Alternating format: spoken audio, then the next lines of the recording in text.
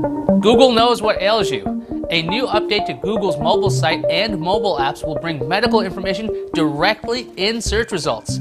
Normally, a search for something like headache on one side will give you a little box explaining the condition along with a bunch of blue search results. That's changing. Underneath that little explainer will now be a section entitled Health Conditions Related to this Search. You'll be presented with cards explaining what your symptom could mean. Google says it could be a headache, migraine, tension headache, and a whole lot of other options. Clicking through to one, you'll get a ton more information on a particular ailment.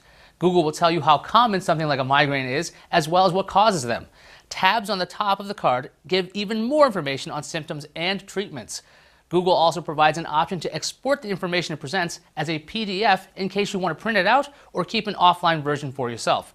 Where did Google get all the data it's presenting? It comes from a variety of sources, including the World Health Organization, the Mayo Clinic, and Harvard Medical School.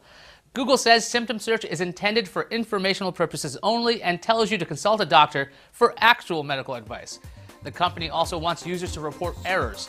Clicking on the feedback text will let you report a mistake. This new feature is rolling out on mobile now. Google did not say if and when this feature will make its way to desktop Google.